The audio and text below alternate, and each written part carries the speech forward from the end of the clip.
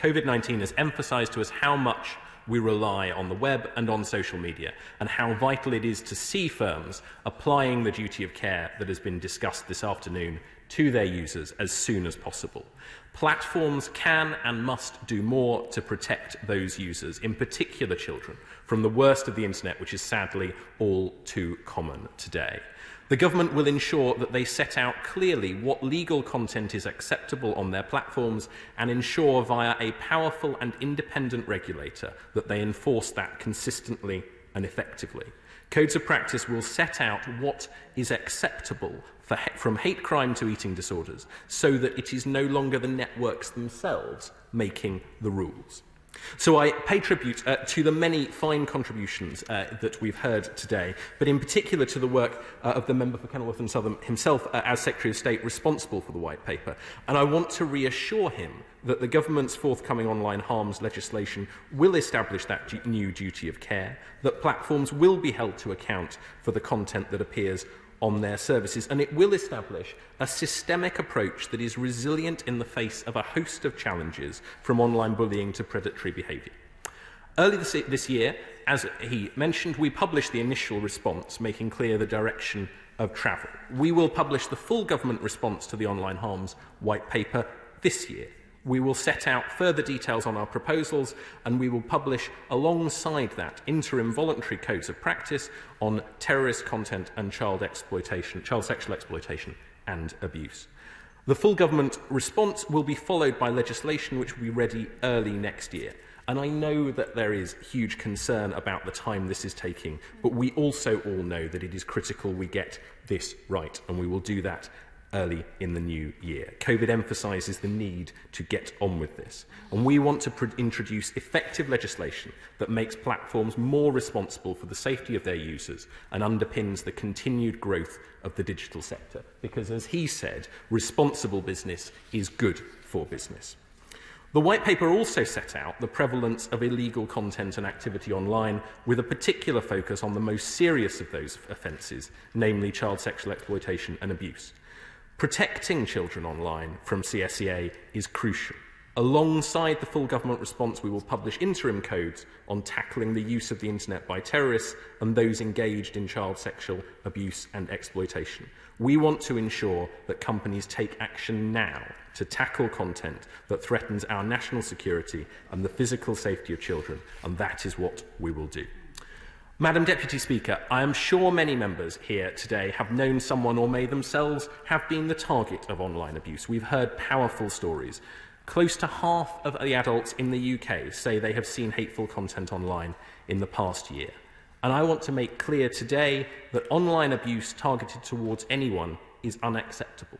Just as in so many other areas, what is illegal offline is also illegal online. And online abuse can have a huge impact on people's lives, and it's often targeted at the most vulnerable in our society. Our approach to tackling online harms will support more users to participate in online discussions by reducing the risk of bullying or by being attacked on the basis of their identity. All in-scope companies will be expected to tackle illegal content and activity, including offences targeted at users on the basis of their sex, and to have effective systems in place to deal with such content. My department is working closely with the Law Commission, who are leading a review of the law related to abusive and offensive online communications, and who will issue final recommendations in 2021, which we will carefully consider. It's important, though, to note that the aim of this regime is not to tackle individual pieces of content. We won't prevent adults from accessing or posting legal content, nor require companies to remove specific pieces of legal content. Instead, the regulatory regime will be focused on the systems and processes implemented by companies to address harmful content. That is why it will have the extensive effect that so many members have called for today.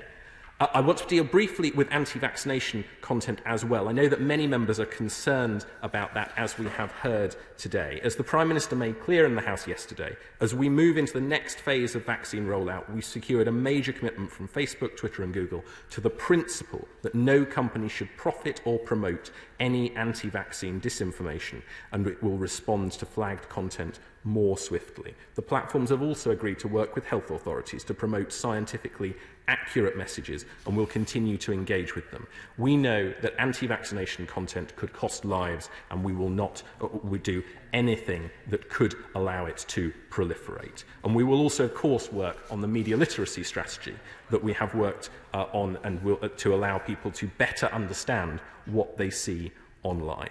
To address 2 points briefly that were raised in the debate, on product safety, the Office for Product Safety and Standards has a clear remit to lead the government's efforts to tackle the sale of unsafe goods online, and my officials are working with counterparts in other departments to deliver a coherent pro-innovation approach to governing digital technologies, and they will continue to do so. On the IWF, the Home Office is engaging with the IWF, including on funding. And on age verification, the government is committed to ensuring children are protected from accessing inappropriate, harmful content online, and this includes online pornography.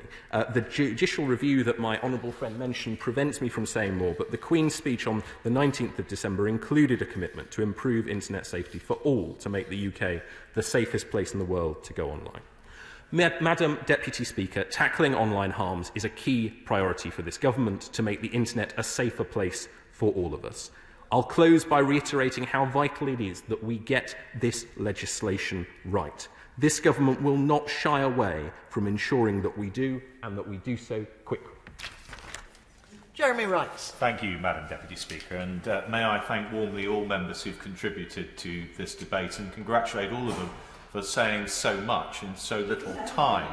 And I hope that we have come together this afternoon to send a clear message on how much support there is across this chamber for not just identifying the problem of online harms, but identifying the solutions. I'm grateful to my honourable friend the Minister for what he has said this afternoon. I'm even more grateful, Madam Deputy Speaker, for what I know he's going to say after this debate to his colleagues in government. I don't doubt for a moment his personal commitment to this agenda, but I hope that he will be able to say to others in government that there's probably never been a piece of legislation more eagerly anticipated by everyone on all sides of this House. And although this government will not get a blank cheque on this legislation, no government could and no government should, it will get a commitment, I think, from all sides to a proper analysis and a proper supporting examination of how we might do this effectively. And I hope that with that encouragement, he will make sure that this happens very soon. Thank you. The question is as on the order papers. May I have that opinion say aye? Aye. The contrary, no. The ayes have it. The ayes have it. Moving very swiftly, I'm going to suspend the House for 2 minutes in order to do the necessary. Only 2 minutes because time is of the essence. Order.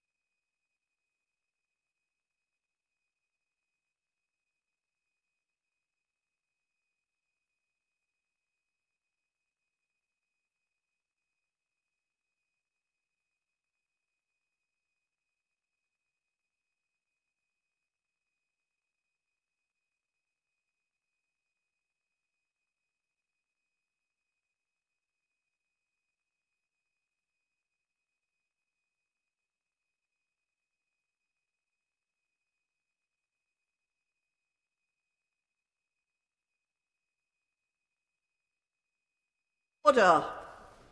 We now come to the general debate on International Men's Day. Ben Bradley to move. Thank you, Madam Deputy Speaker. I beg to move that this House should consider the challenges faced by men and boys across our United Kingdom today on International Men's Day. And I'd like to thank the Backbench Business Committee for their consideration, for allocating time today to consider this in the House. On the day itself, the 19th of November, I'd also like to thank my honourable friend, the member for Shipley, for his work in co-sponsoring the debate, as well as those across the House who have supported it. And I've drastically shortened my contribution as our 3 hours have become 1, which is perhaps indicative of a problem of men's issues being pushed off the end of the agenda. Kind of nicely typifies the problem. And I want to give as much time to colleagues as I can.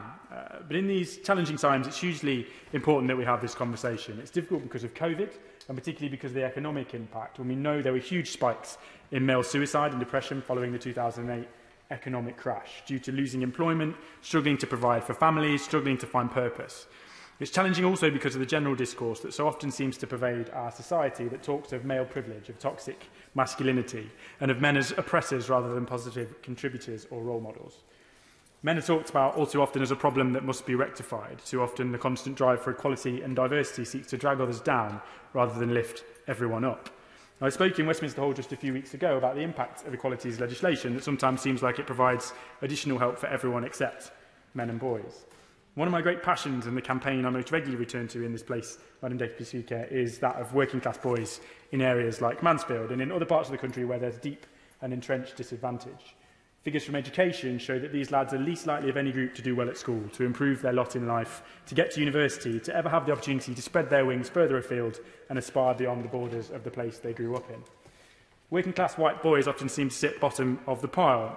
Across the board in our education system, the advancements of girls has been noticeable. It should be celebrated and recognised that girls are doing much better in recent years. That's brilliant news. It's the result of countless interventions and programmes of support, but it also needs to be recognised that boys very often are not. More often than not, they don't have the same encouragement. No matter what race, geography or social class involved, girls are now outperforming boys throughout the education system. For example, in GCSE attainment, 3/4 pass in 2019 compared to 2/3 of boys. We've had reports of record high gender gaps in university places, with girls a third more likely to access higher education than boys. And it brings me back, Madam Deputy Speaker, to my debate on the Equalities Act, so often misinterpreted and misunderstood. If we know that boys are now hugely underrepresented at university, a growing problem, where are all the programmes to support boys into HE?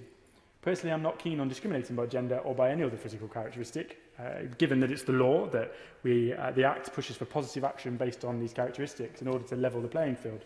Where is the support for those who are struggling? The figures clearly show that girls are already outperforming boys, so why are we allowing the kind of misuse of our equalities law to exacerbate gender inequality rather than fix it, with countless programmes to support girls into HE and none for boys? Would my honourable friend give way? I will give way. Thank my honourable friend for giving way. Would he join with me in looking to the very exciting prospect of the holiday and activities food programme to come, and that we must do all within our power to encourage maximum participation from these working class boys particularly? Thank you for that intervention. She's absolutely right that constituencies and communities like the one that I represent, with these lads really struggling, and I've talked myself about the need for face-to-face contact and support for the most disadvantaged children. It will be hugely important. I thank her for raising that. On the Equalities Act, I mean, what is the point of this Act if it's used based only on what seems popular or politically correct rather than based on reality in order to help those most in need? The reality tells us, the figures tell us, that it's boys that need the help in terms of higher education more so than girls. So are these interventions actually making this inequality worse? Possibly so. But that's not to say don't help girls, Madam Deputy Speaker. To be absolutely clear, it's not to say that, but simply to say selecting who to help based on physical characteristics alone is, in my view, the very definition of discrimination. The need for this help should be evidenced if it's to comply with the law, and it's to say that boys need help too. They seem consistently left behind by this kind of politically correct agenda, and in my view, as long as the Equalities Act continues to be so willfully and regularly misapplied across gender, race and every other characteristic, it can do more harm than good. We need to make clear in this place that we should be helping people based on their actual needs, that the Act applies equally to everybody. Wouldn't it be nice to try and help those most in need based not on their physical characteristics, but actually on what they need? Or at least to recognise we all have equal protection under this law, whether you're a gay, BME, female or a straight white man, those are all protected characteristics. There are countless challenges facing men in our society. 3 times as many men as women die by suicide, with men aged 40 to 49 actually having the highest rates. Men report lower levels of life satisfaction according to the government's National Wellbeing Survey, but are less likely to access psychological therapies. Nearly 3/4 of adults who go missing are men. 87% of rush sleepers are men. Men are 3 times as likely to become dependent on alcohol or drugs, more likely to be sectioned under the Mental Health Act, more likely to be a victim of violent crime, and of course men make up the vast majority of the prison population. These figures really put that male privilege in perspective, Madam Deputy Speaker. In recent years, it seemed like there are more and more of those kind of phrases coming in to use designed to undermine the role and confidence of men in our society. I mentioned a few before, things like male privilege, like toxic masculinity. How about mansplaining, man-interrupting, the trend of spelling woman with an X to remove the undesirable man part. Wonderfully empowering for some, I'm sure, but as I said back at the beginning of the speech, seeking equality and fairness doesn't need to mean dragging everyone around you down. I'm fairly sure that bad behaviour is not limited solely to the male of the species, nor is rudeness gender-specific. The outcome of this discourse and this language for many men is a serious one. I think particularly in the most disadvantaged communities, there's such a thing as a set of working-class values, values that have lasted many decades, that might be considered old hat or even sexist by the modern establishment. It's a set of values where you hold the door open for a lady, where a man might be expected to stick around and provide for his family, where the role of men as a worker and a breadwinner, as a positive role model for his children, are still entrenched and well taught. It's not to the detriment of women or to limit their ambition, Madam Deputy Speaker. It's about the promotion of family, of tradition, of strong male role models. These things are important. Having been brought up with those values, you can see why a lot of men from those communities would feel lost if they're unable to find work due to our economic situation, might feel helpless or like failures. They're far from it, but they need our support. You might also find, particularly when considering young men who are looking ahead at their life and seeking their purpose, that they might struggle to find it when they're told that those things they thought were virtues, they're good manners, they're wanting to provide for their family, wanting to be a man's man, wanting to go down to the football at the weekend and have some banter with the lads. These things are in fact not virtuous. They are, of course, toxic. They're doing down the women around them. Those manners they were taught, the way to respect the women in their life, are now sexist. That banter is now bullying. On family, rather than promoting strong male role models, we often encourage dads to be more like mums. Try to break down that tradition, teach them the opposite of what they've always been told growing up and that they've been doing it wrong. We talk of deadbeat dads. We have a legal system in family courts that seems to assume the guilt of many men in a relationship. We have men being alienated from their kids. We talk more and more about how desirable it is to have different kinds of families. The implication being that we don't need these strong male role models. Is it any wonder so many are struggling to figure out all of this out? It's right that people should live by their own choices and be who they want to be, how they are comfortable, and that is equally true whether you're gay or straight, black or white, male or female. It's equally true if what you want to be is to fulfil that traditional role of a strong father, a provider, a breadwinner. To be fair, for want of a better word, a bloke. I fear that we're building up huge problems for the future when we forget the traditional role of men, and in fact, sometimes not just forget it, but try to eradicate it from our society. With very few of life's advantages on our side in this environment, it's no wonder, Madam Deputy Speaker, when society seems insistent on ripping the heart out of things that they've experienced growing up and things that they've been taught, so many young men tragically cut their lives short. We can't continue to talk down the role and the purpose of young men when we should be building them up. I want to move on from the gloom and doom a little bit and talk about some positive things and some actions that we can take, and I particularly want to pay tribute to dads.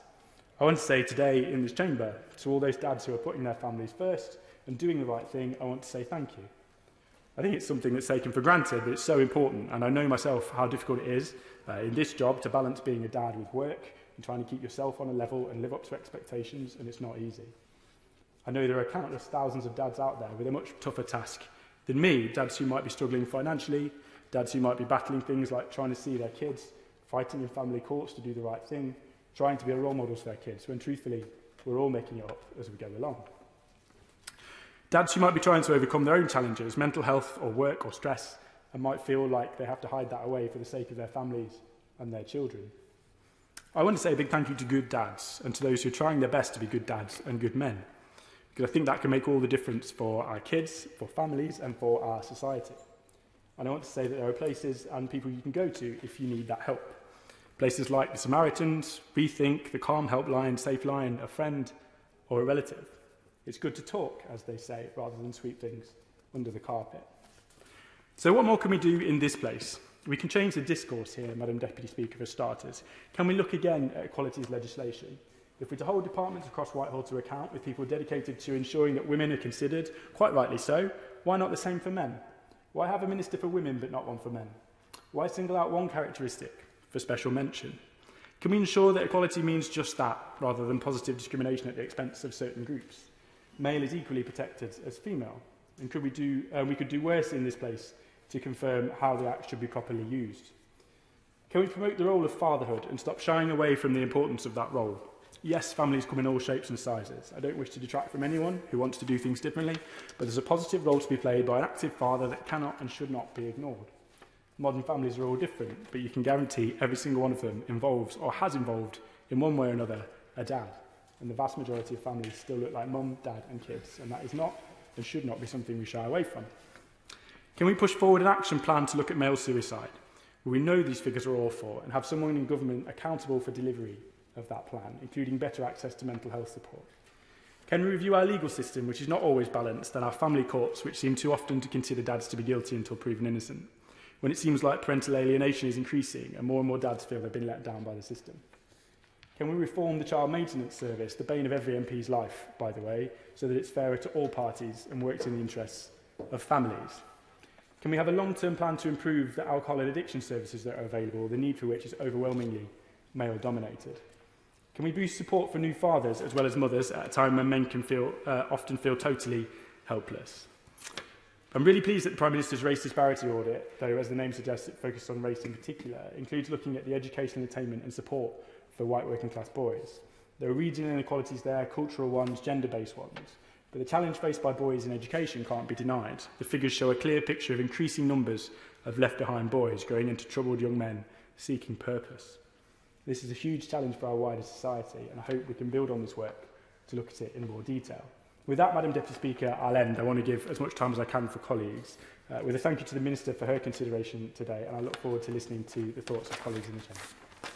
Question is as on the order paper, and we'll have to rush into this with a time limit of 3 minutes for backbench speeches, and there won't be much time for frontbench speeches either. Philip Davis. Thank you, Madam Deputy Speaker. As I've said before, there are many areas where I think men are disproportionately affected and which do not get enough focus in this House, and this debate should be about highlighting those things. I commend my honourable friend, the member for Mansfield, for his speech. Unsurprisingly, I completely agree with him, particularly with regard to the points he made about the disadvantage and poor outcomes, especially in education, of white working class boys, something the politically correct lobby has brushed under the carpet for too long. Just this week, Bradford Council have been consulted on their latest equality plan. They have set targets for people in jobs, including one for 65% of their top 5% of employees to be female. Now, I don't believe in quotas and targets. I believe each job should be awarded on merit and merit alone. But even if you go along with all of this so-called equality, where on earth is the equality in that target? The leader of Bradford Council represents a ward in my constituency, with a high proportion of white working class people in it, and yet she is completely silent in her so-called equality plan about this, despite the fact she must know the disadvantage they face. My honourable friend, the member for Mansfield, has also brilliantly defended good dads, and I want to absolutely echo that message today. I know of men who have had their lives ruined because of a relationship breakdown, which has needlessly led to a whole family breakdown, and in some cases a mental breakdown too. I've talked about parental alienation before and do not apologise for mentioning it again. It is quite simply abuse, and the many people who have written to me with their heartbreaking personal stories show how this happens all too often. It is abuse against the alienated parent, which is not just men, and also against the sons and daughters of the parent too. It also affects a whole host of people in the wider family. I'm pleased that the government have taken some of my points on board with the domestic abuse bill going through Parliament and included parental alienation as an example of abuse in the draft statutory guidance. But I hope the government will continue to look at ways to prevent this, as it would make a huge positive difference to so many if it could be stamped out. Which finally leads me on to suicide. Men's suicide has been a common theme of all the past debates on International Men's Day, and rightly so. As has been said, suicide rates amongst men are 3 times higher than for women in the UK. The connection between relationship breakdown and suicide risk in Western countries has been studied, and I believe that the data from these studies indicates that, unsurprisingly, relationship breakdown elevates suicide risk in both sexes, and more so for men. None of the studies apparently investigated the specific effect on the likelihood of suicide following father separation from their children, despite charities reporting that this is the overwhelming source of that distress. It is quite clear to me that we need to do a lot more to ensure fathers are not stopped from seeing their children to save lives, and in these COVID lockdown times it's too easy to imagine how this will be causing even more mental health problems and, very unfortunately, more suicides. Elliot Coleman. Thank you, Madam Deputy Speaker. And in my short contribution as someone who used to work in the National Health Service, I would like to focus on the health challenges faced by men. And I think I'd like to focus on three primary areas in the short time I have available to me. The first is in relation to the current pandemic and coronavirus, with PHE's review demonstrating that despite making up only 46% of diagnosed cases, 60% of deaths are men and 70% of admissions to intensive care are men. And working age males that are diagnosed with COVID-19 are twice as likely to die.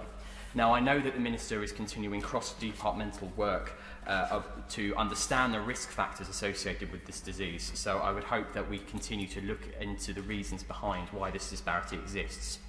The second health risk I'd like to focus on is cancer. In men in the UK, prostate cancer is the most common cancer, and prostate cancer is the second most common cause of death, with around 12,000 deaths of prostate cancer in 2017. In addition, since the early 1990s, testicular cancer incidents have raised by nearly 24% among men in the UK. Now, I know that there has been great strides here. We've seen huge strides in survival rates, particularly among prostate cancer, from 76% of people dying within 10 years in the 70s to just 16% now.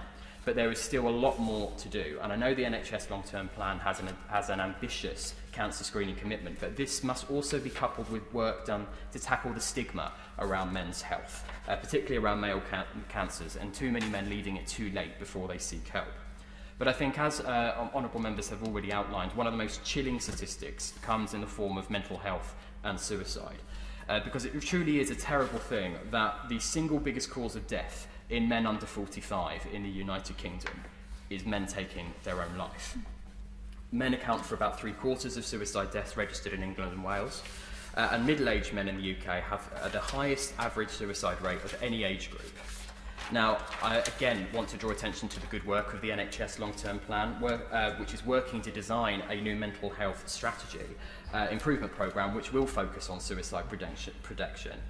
Ministers say that reducing suicides remains an NHS priority, and I would urge them to ensure that that is the case, because it cannot be right for the most common cause of death for anyone of any age, gender, sexuality, race, religion or creed comes from them taking their own life. So I would urge the government to do all it can to make sure that these terrible health statistics are consigned to the dustbin of history as soon as possible. Thank you, Madam Deputy Speaker. It's a pleasure to follow my honourable friend from Carshalton and Wallington in a very informative speech, and he's touched on many of the points that I also wish to raise. But in beginning my comments, can I also commend my honourable friend from Mansfield for highlighting these issues. He's been an ardent campaigner on this since he was elected to this House and beforehand, and these are issues that we just have to talk about. And I want to focus my comments today on three areas in particular, which is firstly domestic abuse, secondly mental health, and thirdly the attainment gap that my honourable friend from Mansfield articulated so well in terms of the points there. Can I first of all pay tribute actually to my honourable friend from Louth and Horncastle, the Minister of Justice, for piloting through the domestic abuse bill, which is currently awaiting its second reading in the other place. This bill will ensure that all victims have the confidence to report their experience of domestic abuse. But when we look at domestic abuse around male victims, we see that 786,000 men have reported being victims of domestic abuse. And when we look at actually the numbers of men that are prepared to report domestic abuse, in comparison to 88% for women, only just over half of men will report domestic abuse at any one time. And in terms of refuges and safe houses, currently there are 37 organisations with 204 spaces. Of those 204 spaces available, only 40 of them are dedicated for men. And in Greater London, there are no spaces for men needing refuge from domestic abuse. The Respect Men's advice line has said that some male victims of domestic abuse have reported sleeping in cars or in tents or in the gardens of their relatives to avoid, to seek refuge from their abusers. The fact is, Madam Deputy Speaker, as someone that has seen domestic abuse firsthand, the ability to escape that is absolutely fundamental to ensure people survive.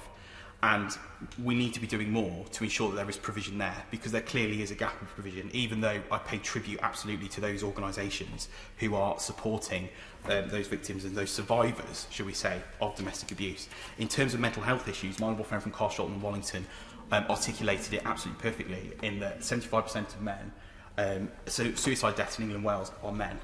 We need to tackle that, but we need to tackle that across the board as well.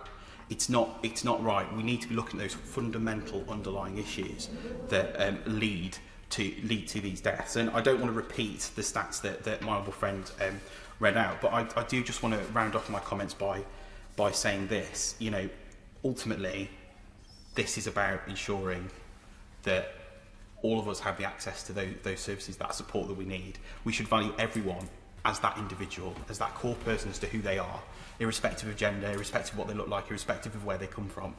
And I think that what this debate highlights today, Madam Deputy Speaker, and what my honourable friend from Mansfield has done, has drawn that out once again. And I pay tribute to him, and I pay tribute to the fantastic work that's been done to support men in the areas that I've highlighted today. Thank you, Madam Deputy Speaker. Tom Hunt. Deputy Speaker, I'd first like to thank my honourable friend from Mansfield for securing this vital debate. And I do agree with his comments about the underperformance of boys from white boys from underprivileged backgrounds in the school system. The facts are there for themselves. They can't be disputed, and I think it's right that the Education Committee that I sit on is currently looking at this issue in depth. And that isn't to say we're not going to look at other issues, but why shouldn't we look at this one issue as well as other issues as well? I want to talk about men's mental health, which I think is getting more attention now than it ever has done. But the simple fact is that many men who are struggling with their mental health don't feel comfortable talking about it, whether they think deep down it's a sign of weakness. Of course they're wrong, it's not. They should feel comfortable to talk about it. And I think to myself, but I think that awareness of mental health now is greater than it's ever been, and I think, and the reason for that is because there isn't a single person in this country whose mental health hasn't been impacted to some extent. And I think even about my father, if I'd spoken to him a year or two ago about mental health, he probably would have said sort of, man up, stiff upper lip, kind of very masculine approach to it. Whereas, 75 years old, somebody had to shield himself. I remember talking to him about this very issue not long ago, and I never thought I'd hear it, but my dad himself was talking about his mental health. And actually, I think that's a good thing, and I think we should encourage more of that. So there are great challenges, and the pandemic has, brought this to light more than ever. Many of the things that men rely upon, going to watch a football, fishing, golf, these sorts of things, haven't been possible, particularly during the second lockdown. I'd like to highlight something brilliant, though, which is happening within Ipswich, which is in Chantry, and the local landlady, Penny, spoke to me over the summer about the problem of men's mental health and how she wanted to do something about it. Within a very small period of time, 2 to 3 months, she now has 33 members of her men's mental health support group in Chantry, Rex Manning from the local area, professional trained chef. And what they've done is they've actually secured an allotment, a Robin Drive allotment. They all go down there. All of the men go down and become members, talk. So actually, even if I don't feel comfortable talking about their mental health directly, by engaging in something which is so good for their well-being like that, it really brings people together and the whole community together. And also the produce they make for vegetables, Rex then collects it all together and they all eat it together in the local pub. So this is a very challenging issue. It's right that we have this debate. But on the topic of men's mental health, I do think there's a great opportunity here. I think the pandemic's highlighted mental health more than ever before. But talking about your mental health is not a sign of weakness. It's something that should be encouraged. And I think it's right that we have this debate here today. And I commend my honourable friend for Mansfield for securing it. Thank you very much. An honourable gentleman has unusually withdrawn from the debate, which gives us a tiny bit of extra time. I'm therefore going to raise the backbench limit to 4 minutes. Alexander Stafford. Deputy Speaker, for good news. I commend my honourable friend, the member of Mansfield, for securing this very important debate. We both understand the acute disadvantages and difficulties experienced by men in our region of the UK, ranging from health and education to incarceration and suicide. I welcome the opportunity to draw the House's attention to this unacceptable inequality and stand up for men and boys in my constituency. We do not talk about men's mental health enough, and toxic masculinity is a severe problem. Tragically, suicide remains the biggest killer for men under the age of 45.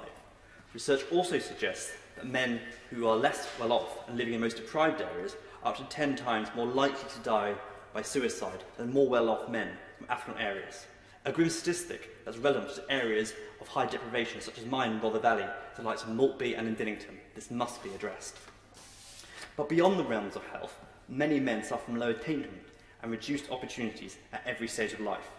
This is of particular concern to me in Rother Valley. At school, it is an old adage that girls consistently outperform boys at GCSE level, and they have done so for the past 30 years. At higher education level, over 67,000 fewer men than women accept places at university, a huge gap of 35%. After 10 years of government reforms, standards are indeed increasing. However, for areas like mine in Rother Valley, this cannot come soon enough, and we must continue to put pressure on schools, universities and companies to do more for working class boys and men. And I read only this week that SOAS in 2017 did not accept any white working class boys into their university, and that is a disgrace. Now, I'd also working that women in Rother Valley are in full support of empowering our local men. They see the everyday struggles of their fathers, brothers, sons, uncles, grandfathers and friends. They do not have the reductive mindset pushed by many liberal metropolitan elite of the Labour Party, where men as a whole species are blamed for gender inequality. Instead, they recognise that women still face substantial social inequality, and they absolutely do so. But so do many of our men. For example, 79,000 people are in prison, 96% of whom are male, a shocking statistic. These men cannot be blamed for having privilege they simply do not possess. I'm in full agreement with my honourable friend, the member for Mansfield, on this point. I want to lift everyone up, men and women, rather than dragging them down. This, of course, fits with the persistent campaign for Rother Valley to be levelled up across the board, in all areas, in all sectors, but especially for all people. Growing up in Maltby or Dinnington should not mean that you have a lesser chance of succeeding professionally, and it should not mean that you lack access to high-quality services and facilities. Unfortunately, too many men and boys in Rother Valley tell me exactly this. They feel abandoned, left behind, and forgotten. It is in everybody's interest that we raise our men's aspirations and help them use their inherent talents to reach their full potential. I firmly believe that this government is doing so for men, boys, and everyone, but especially for those in Rother Valley. Madam Deputy Speaker, International Men's Day has been an annual event since 2010. The UK has the most events of its kind anywhere in the world, and it's overseen by the Men and Boys Coalition. It's a registered charity of over 100 organisations, academics and professionals who believe in a society which values the well-being of men and boys. Some very positive themes. It makes a positive difference to well-being. It raises awareness and funds for charities supporting men and boys, and it promotes a positive conversation about men, manhood and masculinity, all of which is a very good thing. But there are some serious themes too.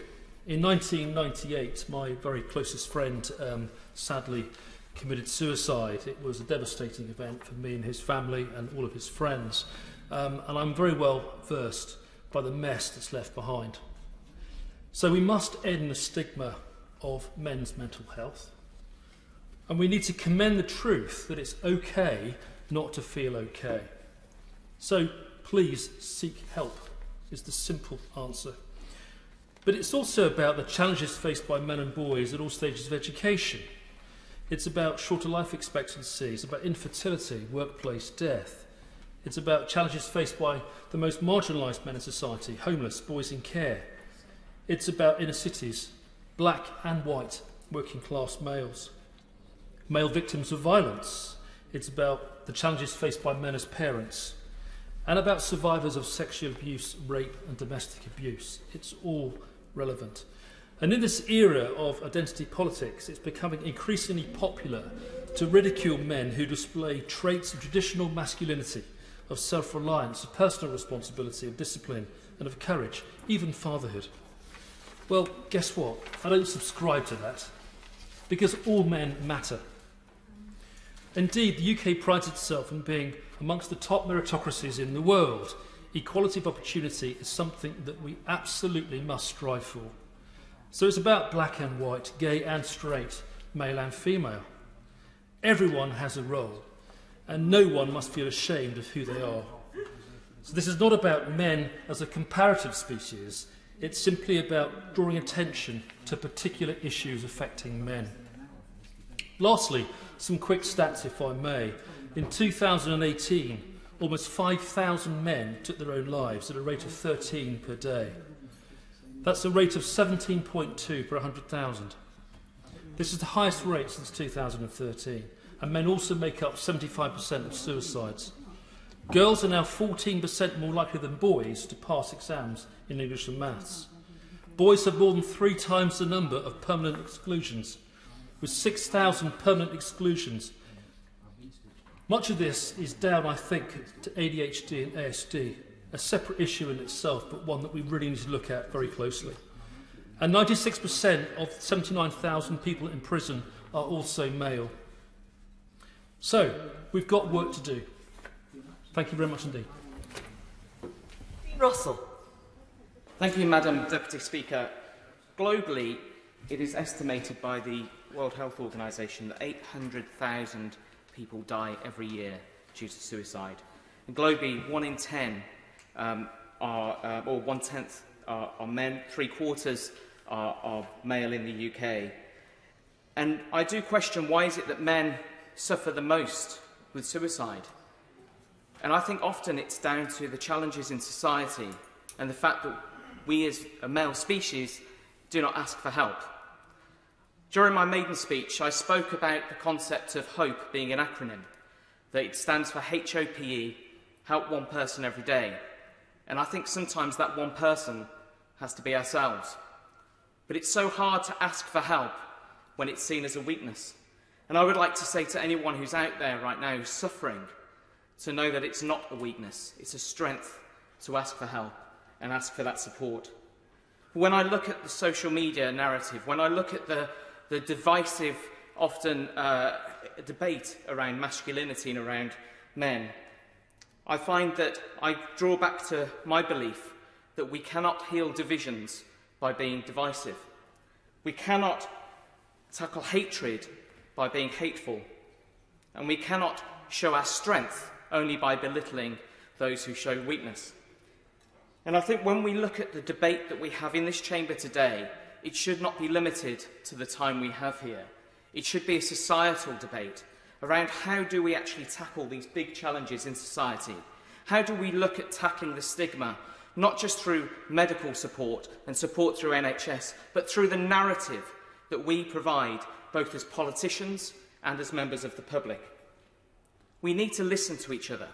And sometimes when I look at the world, especially through the lens of social media and the web and the media, I feel like we're in a world full of those shouting. And it makes me ask, who are those who are listening? And so I ask today, let us all listen to what people are saying. Let's not consider men to be the enemy. We are all part of the important fabric of society. We have all got differences. And to anyone who's struggling right now, who's thinking the worst thoughts in their minds, remember that you're unique. You're on this planet of 1 of 7 billion, and you are the only version of you. And that you need to continue your story.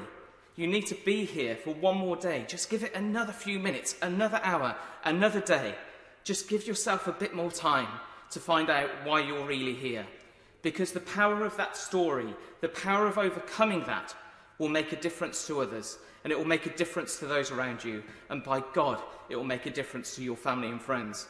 Because if they do not have you here tomorrow, if they do not have the stories and the joys of the difficult times as well as the joyful times, then we all lack because of that. So I ask all of us, please, ask for help if you need it, and ask others if they need help. Remember, it's okay to not be okay, as my honourable friends have said. But it's also okay to ask others if they're okay. It's okay to say to them, you know, are you really okay? Ask them more than once, because that second time, that third time, might be the chance for them to open up in a way that they never have before. So I am so pleased to my honourable friend from Mansfield for organising this debate today, because without it, we may not have these voices. And today, we might change someone's life. And if off the back of today, we stop just one person from committing suicide, even if it's over the next 100 years, that will have made this debate worthwhile. Thank you. David Linden. Madam Deputy Speaker, can I say what pleasure it is to follow the Honourable Gentleman from Watford, who I've always thought since he arrived in this House last December that he was an incredibly thoughtful person. I think that speech there just personifies that, so thank you very much. I'm grateful as well to the Honourable Member for Mansfield for securing today's debate, and I'd also like to take this opportunity to welcome to the dispatch box my Honourable friend from Warrington North. I understand it's her debut at the dispatch box. She's a fellow member of the Armed Forces Parliamentary Scheme, and so when I finally shut up and sit down, I'll certainly be cheering her on. But, Madam Deputy Speaker, clearly the COVID-19 pandemic has hugely impacted everyone's lives. Many of our constituents now face insecurity around their employment and financial hardship, alongside having to deal with restrictions around seeing loved ones. And never before in our lifetimes have we experienced a global pandemic which effectively shut down society, closed businesses, and asked us all to stay at home. So I particularly worry about everyone's mental health at the moment. And I know that continued lockdowns and restrictions can be incredibly tough, especially as we now head towards the winter months, full of colder days and darker evenings. But today's debate is a good opportunity to focus on men's mental health. We know, as others have said, that men are typically less likely to reach out for help surrounding their mental health. Just over 3 out of 4 suicides are by men, and suicide is the biggest cause of death for men under 35. Men are nearly 3 times more likely than women to become alcohol dependent, and men are less likely to access psychological therapies than women. Indeed, only 36% of referrals to psychological therapies are for men. Now, I know from personal experience that conversations around mental health can feel tough, they can be sensitive, private and awkward, but they are so important, particularly at the moment. And with further restrictions and lockdowns, we are all more isolated than ever. A survey done in April showed that 1 in 4 UK adults had feelings of loneliness, compared to just 1 in 10 before the pandemic. Young people aged between 18 to 24 were most likely to experience loneliness since lockdown began. Indeed, before lockdown, 1 in 6 said that they felt lonely. Since lockdown, young people are almost 3 times more likely to have experienced loneliness, with almost half feeling this way. In a time when more of us are feeling isolated and lonely, it's important therefore to reach out to our loved ones. A simple text, phone call or FaceTime can make the world a difference. But in terms of men's mental health, there still exists that stigma around acknowledging that you are struggling and seeking the help that you need. For example, in 2016, a survey conducted by the opinion leader for Men's Health Forum found that 34% of men were ashamed to take time off work for mental health concerns, compared to 13% for a physical injury. 38% of men would be concerned that their employer would think badly of them if they took time off work for a mental health concern, compared to 26% for a physical injury. And I think the Honourable Gentleman Member for Mansfield kind of touched on this, but phrases like man up and toughened up, they only reinforce the stereotypes that men should be stoic and face these problems alone. And I think this is dangerous rhetoric and prevents men from pursuing help, and I'm really glad that all Honourable Members who have spoken today have certainly put that on the record. So it's important that men come together and support one another, and that's why I'm such a passionate supporter of Shelton Men's Shed, as well as the Men's Self group in my constituency led by Jim Malcolmson. But we should be encouraging men to acknowledge that the stressors of this unprecedented public health crisis will naturally have an impact on our mental health, whether that be due to loss of employment, financial insecurity, or just missing our loved ones. I think we would all agree that this is a very tough time for everyone.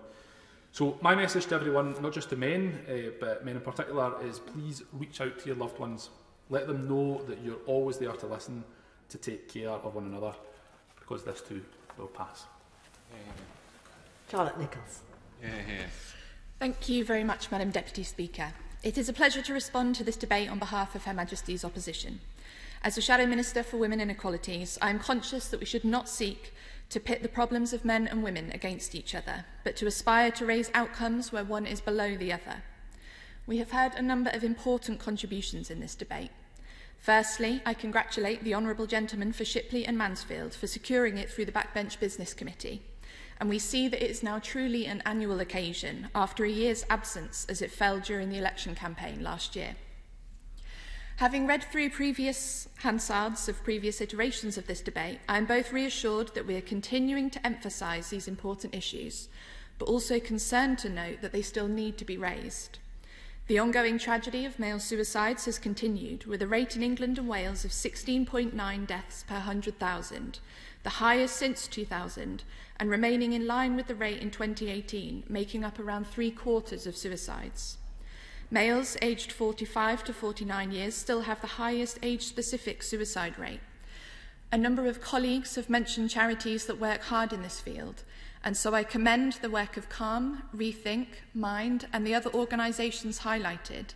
And I'd also like to remind all members present that the Samaritans can be phoned at any time, day or night, on 116 123. The same messages are given every year and are ever more relevant in 2020 with its stress and fear. Men should feel able to talk about their problems with friends or with professionals. They don't have to do it in public like honourable members have today, but society must accept and embrace a more open understanding of men's feelings and concerns. I include in this men who may be gay, bisexual or transgender who feel alone or scared about their very identities, who must be more supportive of each other. And I note the news today that the government is ending the £4 million funding for anti-LGBT bullying in our schools. This is a real step backwards that will prolong harm for too many young boys. I cannot join Movember, Madam Deputy Speaker, but I praise the members who are doing it this year and hope that they may continue to brighten the spotlight on men's health. Most obviously, COVID has had a disproportionately fatal impact on men. As further research unearths more about what is still a very new virus, we may find out why. On prostate cancer, the second biggest killer of men worldwide, I encourage men to discuss this with their doctors at 50, and black men or men with a family history of prostate cancer should discuss it at 45. On testicular cancer, men should know how to test themselves. It's not taboo to look these things up. Men are more likely to die prematurely than women, including of diseases that are considered preventable. Please don't be too scared to ask questions for fear of some toxic male expectations or image. And thank you to the Honourable Member for Carshalton and Wallington for raising these health issues. We have rightly heard today about the challenges of boys' educational attainment and the need for schools and the Department for Education to address this. Whether this means more male teachers, more male role models, closer support or attention to alternate teaching methods, it is a real concern. The literacy gap between boys and girls peaks at 16, when children are beginning to consider their choices for life after school. Men are still more likely to be victims of violent crime in the UK, and men are nearly twice as likely as women to be a victim of violent crime. And among children, boys are more likely than girls to be victims of violence, while more than 2/3 of murder victims are male. It is also worth mentioning that the male victims of domestic violence and the statistics that show that they are less likely to speak out or confide in somebody about it, they must not be forgotten, something which was raised in a powerful contribution to the debate by the Honourable Member for West Bromwich West. As the days and nights get colder and wetter, it is sombre to think of the thousands of rough sleepers on our streets. The government's actions earlier in the year showed that it is possible to eliminate rough sleeping, but now once again there are huge numbers of people forced to choose between a cold winter on the streets of our country or the threat of catching COVID in an overcrowded shelter. And government statistics state that 86% of rough sleepers in England are male. I hope the Minister can say what will be done to end this awful situation. Finally, it is worth remembering that today is International Men's Day, and we should consider the problems that men and boys face around the world, where they die on average 6 years before women, where thousands are forced into becoming child soldiers, and gay men in particular are all too often oppressed with threats of violent death. Once again, I thank all of the speakers and hope that next year's debate we will be able to report on progress in these many important areas. Minister Cami Badenoch. Thank you, Madam Deputy Speaker. Well, just before the Minister starts, I must commend the House. I said we'd have to rush through this. I was expecting the Minister to be on her feet with only 5 minutes to spare. But the House has been so disciplined, speeches have been so to the point, precise, moving and clever. I hope that other people will learn that brevity is indeed the soul of wit. I'm not going to mention the fact that very few women have taken part in the debate this afternoon. Cami Badenov. Thank you, Madam Deputy Speaker. I'm pleased to be standing at the dispatch box on International Men's Day, and I thank the Backbench Business Committee for granting a debate on this important subject, and I thank all the Honourable and Right Honourable members who have made heartfelt contributions today. I also welcome the member for Warrington South to her position as Shadow Minister. International Men's Day is an opportunity to celebrate men and boys in all their diversity and to shine a spotlight on the issues which affect men, from shared parenting to health and well-being. I think it's sad that on a day like this, it seems to be mainly members on this side of the House who felt interested enough to speak. I recognise the shadow spokespeople were here, but it does highlight the fact that this is an issue that many people believe is not important enough to speak on, and I hope maybe next time she'll speak to her colleagues and across the House for this reason. David Lind. The restrictions on the virtual participation, that might be why there are fewer members taking part in this debate. Minister. I understand that, but this is not the only debate that has taken place today, and they have been very, very well attended indeed. So I'm afraid I don't accept that position. And like I said, I hope at the next International Men's Day debate we will see many more members participating in this debate. This government is committed to levelling up opportunity and ensuring fairness for all. As Minister for Equalities, I want to ensure no one is left behind, regardless of their sex or background. Both men and women in the UK benefit from us having some of the strongest equality legislation in the world. The Equality Hub will consider sex, along with factors like race, sexual orientation, geography and socio-economic background, so we can ensure we are levelling up across the country. This will support data-driven policy to reduce disparity across the Union and make the UK the best place to live, work and grow a business. Levelling up is the mission of this government, and every one of us should be free and able to fulfil our potential. The member for Carshalton and Wallington mentioned the coronavirus, which, as we all know, is the biggest challenge the UK has faced in decades, and we are not alone. All over the world, we are seeing the devastating impact of this disease. We know that men have been disproportionately impacted by COVID, and that after age, sex is the second largest single risk factor. However, not all men are the same, and not all men will be affected in the same way. My report into COVID disparities showed, for example, that the job you do, where you live, who you live with, and your underlying health all make a huge difference to your risk of COVID-19. We recognise how important it is that each individual understands how different factors and characteristics combine to influence their personal risk. The Chief Medical Officer commissioned an expert group to develop a risk model to do just this, and DHSC are working at pace on how to apply the model. As well as the impact on lives, COVID has had a huge impact on Britain's livelihoods, those livelihoods which give us pride and a way to support our families. Because, of course, men and women do not exist separately and in isolation.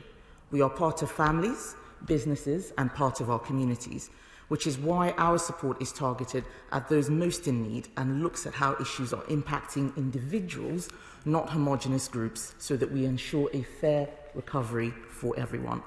As a Treasury Minister, I'm particularly proud of our comprehensive package to protect jobs, which the IMF highlighted as one of the best examples of coordinated action globally.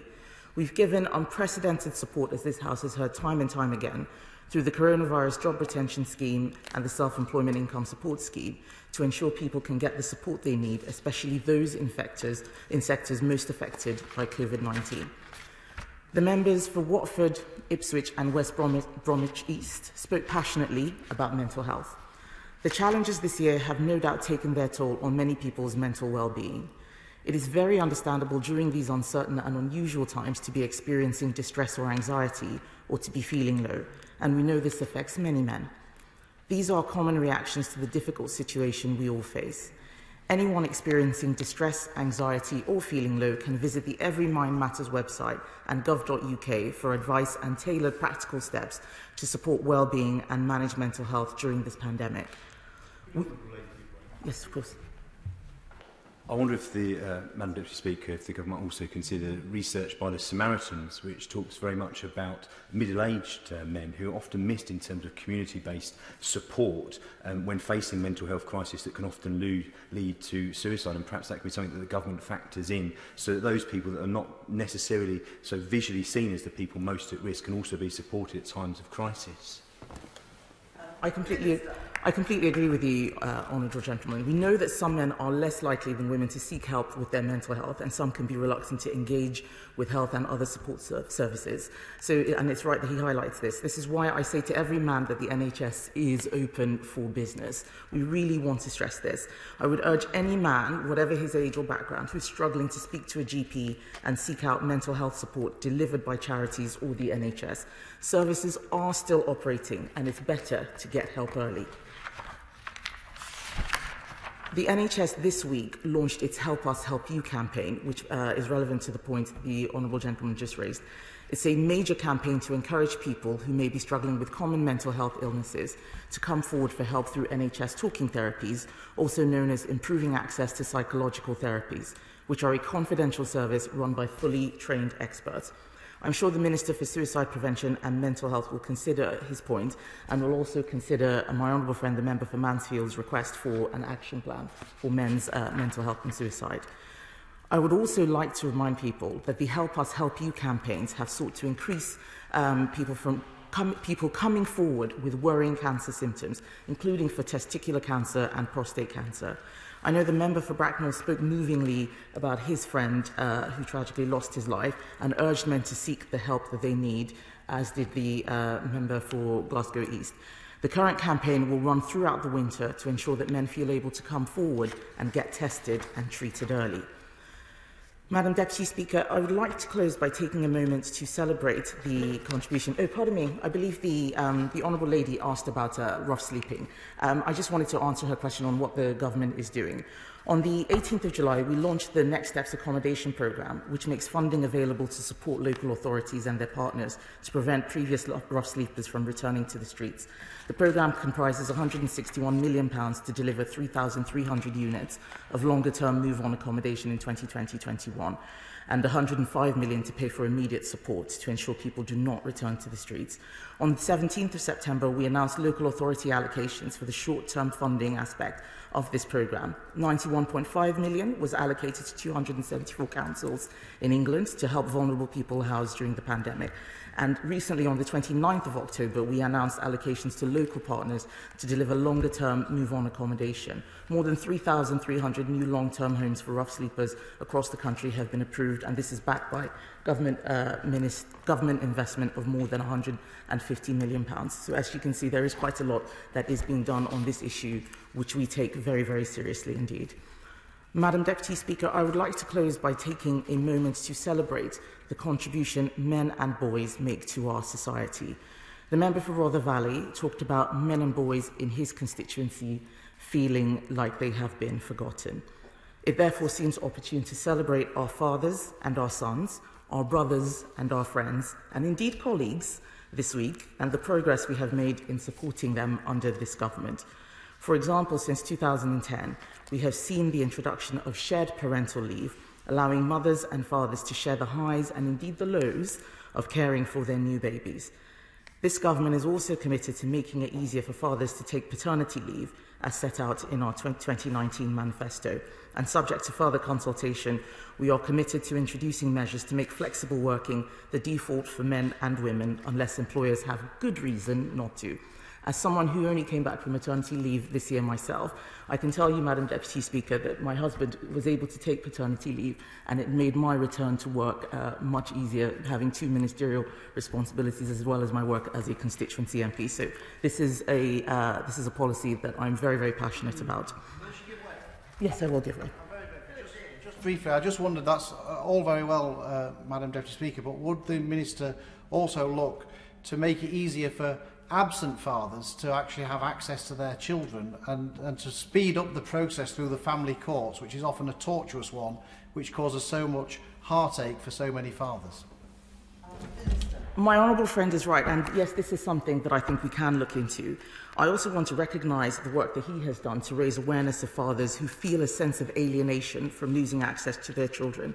He will be pleased to see that the draft statutory guidance to be issued under the Domestic Violence Bill currently recognises parental alienation as an example of coercive or controlling behaviour, no doubt in part to his representations on this issue. I would like to thank him and my honourable friend for Mansfield, again for their tireless work on these issues and for securing this debate today.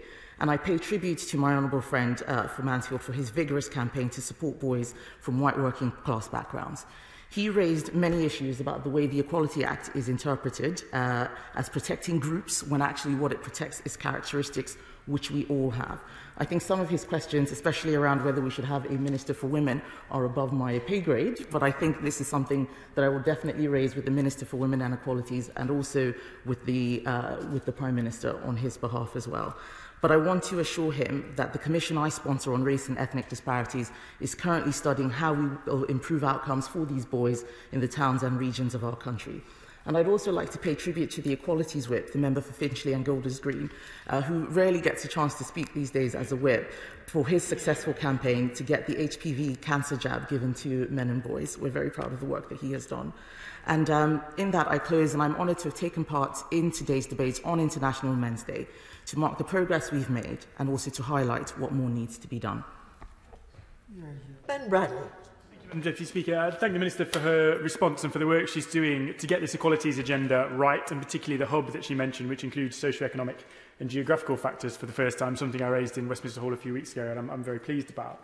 Welcome the Shadow Minister to her place, and also thank the member for Glasgow East for talking about reaching out to our loved ones at this very difficult time. A huge thank you I should also pay to the member for Shipley. I'm very sorry I only got 3 minutes to speak today because he is equally responsible as I for bringing this debate forward today. That's a great shame, but a huge thank you for him, and he gets half of the credit at least that colleagues have paid to me in the chamber today. I'd like to thank all colleagues for their thoughtful contributions. I haven't got time to go through them all, but shadow ministers have, some very moving and heartfelt ones. International Men's Day is one day that we celebrate annually, but it's not a conversation just for one day. It's a chance to raise great role models and huge challenges, things that we can do every day in this House in the very privileged position that we hold. The public discourse that I mentioned, the negative attitudes pervade every day. The support that men and boys need is needed every day and is available every day, and we should all be helping men to reach out to seek that help and continue to raise the issues that we've discussed today, so many around health, mental health, suicide, and our services in this House at every opportunity, not just on International Men's Day, but when this day has long gone, every chance that we can. The question is, as on the order paper. As many as that opinion say aye. Aye. The contrary, no, the ayes have it. The ayes have it. What an excellent debate, and accomplished in less than 1 hour. I beg to move that this House do now adjourn. The question is that this House do now adjourn. Siobhan McDonagh. Thank you, Madam Deputy Speaker.